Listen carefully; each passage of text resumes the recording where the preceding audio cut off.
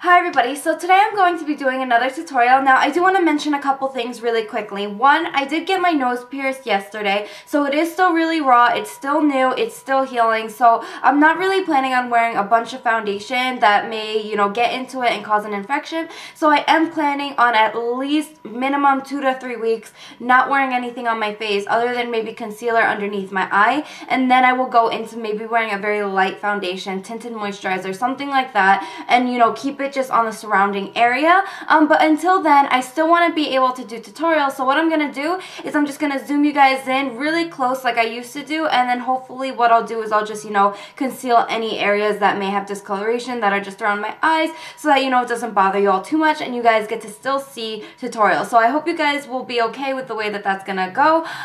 If you do want to see tutorials, maybe I could just go in and spot conceal my face. So if you want to see full face tutorials, then just let me know and I will try to get some in the next week or so. Just, I still want to give it time to heal. So yeah, that's pretty much it. I will zoom in now and I'll get on with the tutorial. Okay, so to start off this look, I already applied a bronzy gold onto my lid. Now I'm going to take a damp shader brush and I'm going to take this color right here, which is more of a bronzy base gold. And the way I'm going to do that is pick up this color and apply it right on top of that lid color we have already.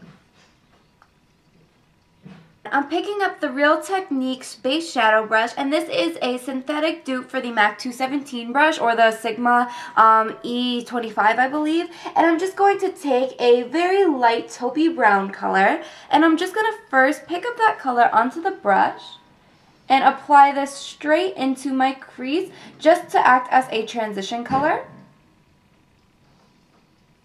Picking up this cranberry color right here onto that same brush, and I'm going to work this here on the outer corner as well as buff this up into my crease. Make sure that you really buff out any harsh edges because you want this look to be very soft. Lastly, for some added definition, I'm going into this deep charcoal brown, and I'm just going to apply this straight into the outer corner of my eye.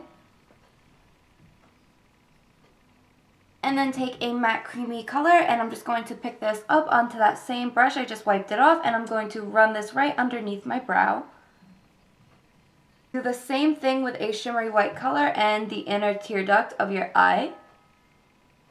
And with that same cranberry color, you want to run this right along your lower lash line and make sure you buff it out really well.